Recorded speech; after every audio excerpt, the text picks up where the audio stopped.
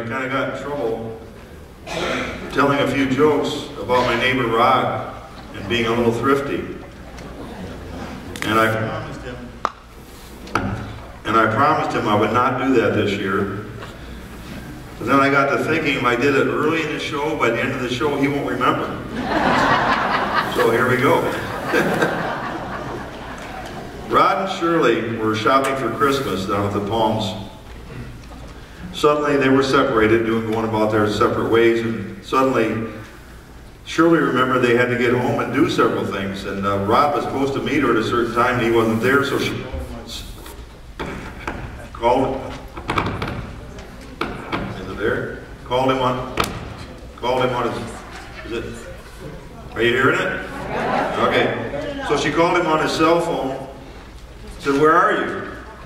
And he says, "Well, you remember last year when we came down here, we went in this jewelry store, and there was this beautiful necklace, earring, and bracelet, diamonds that you love so much, and we decided we couldn't afford it?" "Yes," she says, and her heart says fluttering. He says, "You remember?" "Yes." He says, "I'm in the bar right next to that place."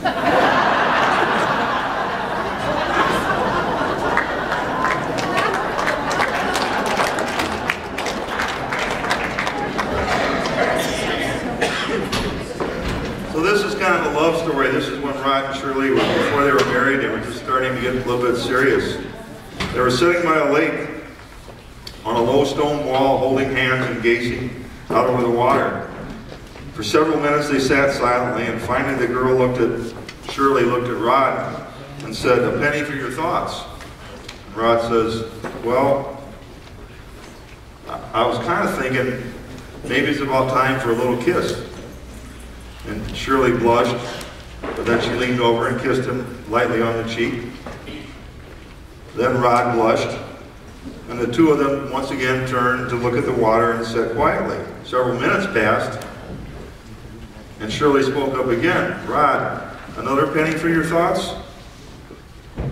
Rod thinks, and he says, "Well, I was thinking perhaps maybe we could have a little bit of a cuddle." And Shirley blushed, but she leaned over and gave him a hug.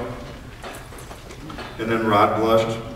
And again they turned out to gaze over the water. And a little bit later, Shirley says, "A penny for your thoughts once more, Rod?"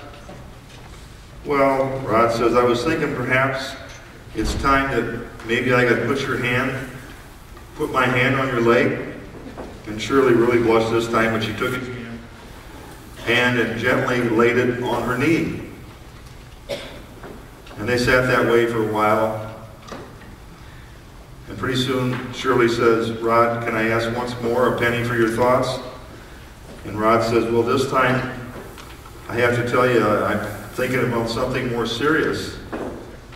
And Shirley's getting nervous and waiting for maybe the ultimate, you know. And "What is it, Rod?" And Rod says, "I'm thinking before I answer another question, you ought to pay me for the first three."